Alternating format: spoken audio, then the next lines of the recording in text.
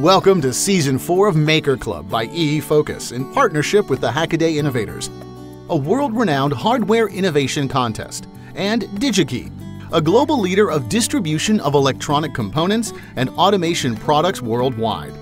As our long-term partner, DigiKey will continue to support makers embarking on a journey of innovation, exploring the possibilities of technology, and creating a better new world together. DSAP Fomokong Loic Joffrey is an experienced CASA-certified drone pilot, micro-drone certified instructor, and Cameroon TM Education Ambassador. He also serves as the coordinator of the Cameroon Flight Club and Youth Team and is the founder of Robotics. As an IoT integrator for Candor Weather and an envoy for Twin Sciences, he brings a wealth of knowledge to his roles. You wear many hats as the founder of Robotics, a drone pilot, and an education ambassador. Could you introduce yourself and briefly discuss the key responsibilities in each of these roles?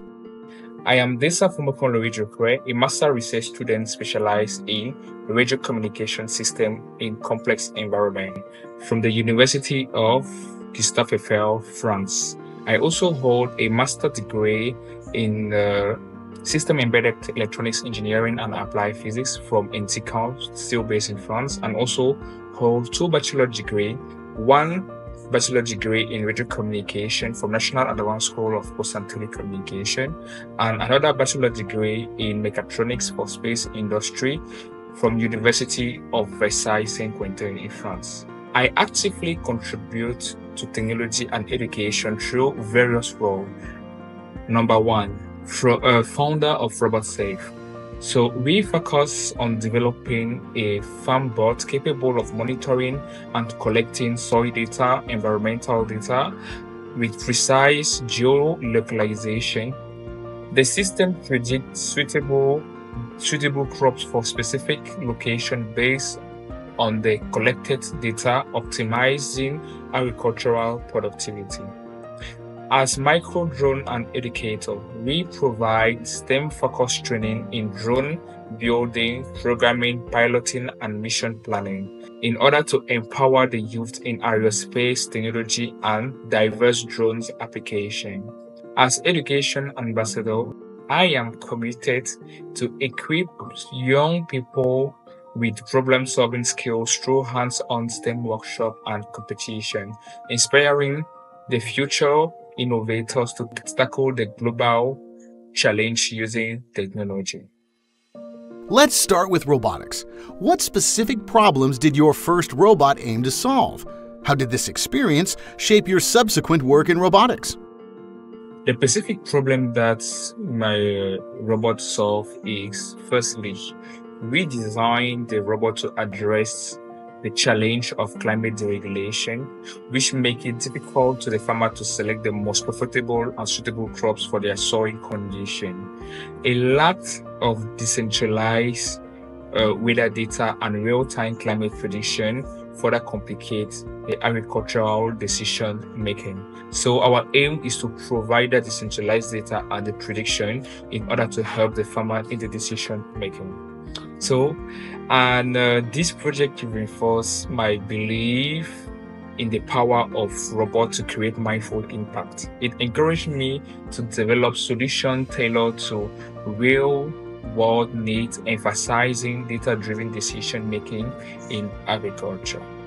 What was the initial motivation behind founding Robotics? How did you lead Robotics to win multiple competitions? And could you share some key experiences and factors that contributed to those victories? I founded Robotics with a vision of demonstrating how robotics can leverage to solve pressing global challenges. My goal was to build a robot that could directly benefit my community and showcase the positive impact of the technology in improving life. Our success was rooted in 1. Developing a minimum valuable product and continuously refining it based on real-world testing. 2. Collecting, analyzing, utilizing environmental data to optimize the robot's performance. 3.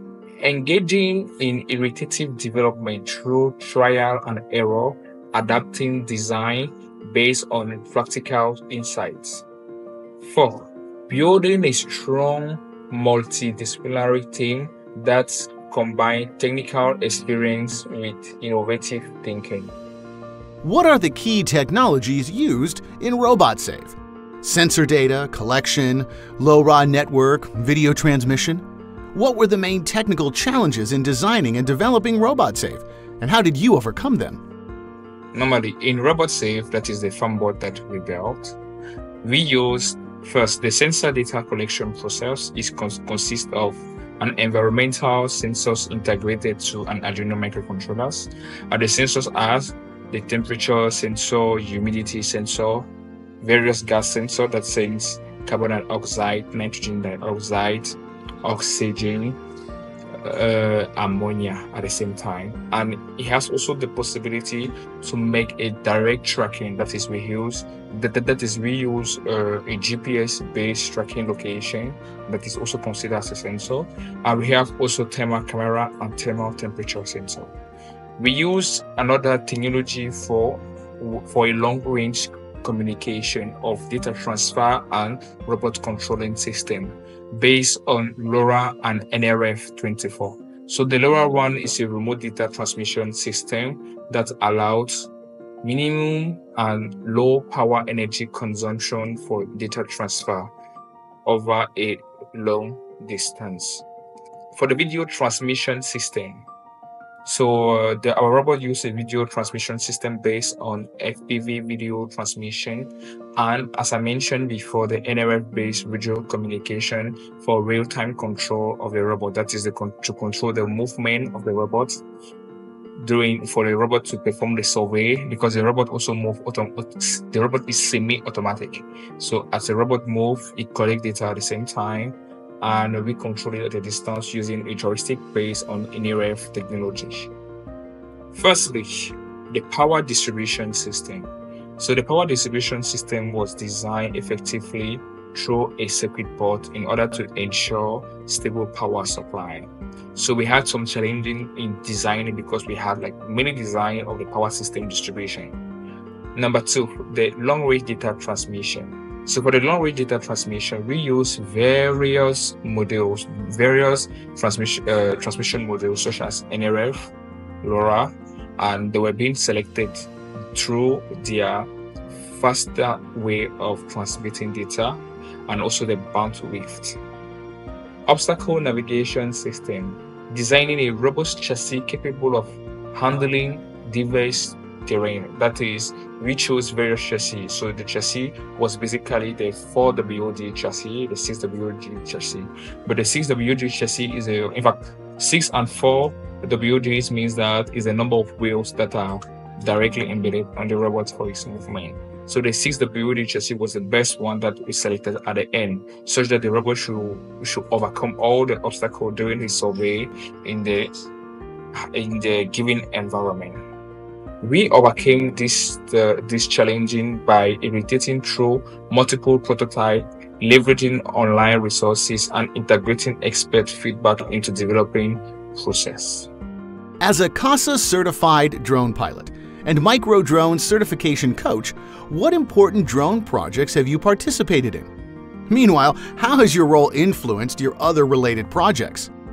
As a CASA certified drone pilot and micro drone certification coach, the important project that I have participated in, basically, 1, coordinating drone-based survey in the northern region of Cameroon. So the objective was to use the drone for mapping and topography in order to implant solar panel in that region. Number 2, organizing drone piloting, programming, and mission planning workshop for students and professionals in schools, especially in areas where access to proper training is very limited. My experience with drones has strengthened my technical skills and deepened my understanding of the real-world application and of the autonomous system, reinforcing my work in robotics and IoT-driven solutions. In candor weather, what are your primary responsibilities? And how do they help solve real-world problems? I work as an IoT integrator specialist, helping to develop LoRaWAN-based network for LoRa for weather data transmission. This project involved launching of weather balloon station and installing of weather station in order to provide decentralized weather data that will benefit the farmer by providing real-time climate insight for better agricultural decision making. How does your current study in embedded systems and applied physics at Incison relate to your past experiences and projects? How will it influence your future projects and innovative work? My academic background strengthened my ability to design, prototype, and implement advanced embedded systems for robotics and IoT application. This knowledge will drive my future innovation, particularly in autonomous system and environmental monitoring solution. What specific support would you like to enhance your innovation journey? Providing STEM robotics and drone education, that is, access to STEM kit and IoT tools to develop structural training program, support for organizing workshop and competition in underprivileged region. Number 2, in-kind support and component donation, access to essential electronic component, sensors, microcontroller for STEM projects, partnership opportunity with DigiKey for knowledge sharing and technology access. Number 3, scaling robot-safe bots product, support development, testing, and production, access to LoRaWAN models and additional sensor hardware to enhance collection capability. How can innovators in engineering and technology collaborate to create a better future? Collaboration among innovators is key to solving complex global challenges. By combining diverse expertise, fostering open innovation, and forming strategic partnerships with industry leaders like DigiKey, we can develop impactful technology solutions that can drive societal progress.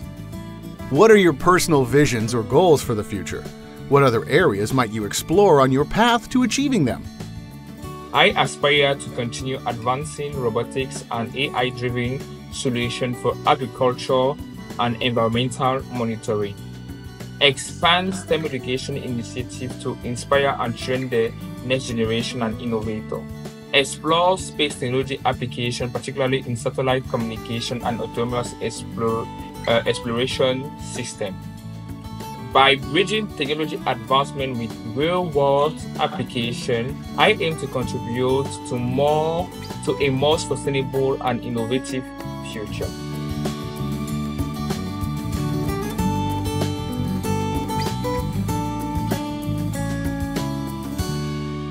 DigiKey.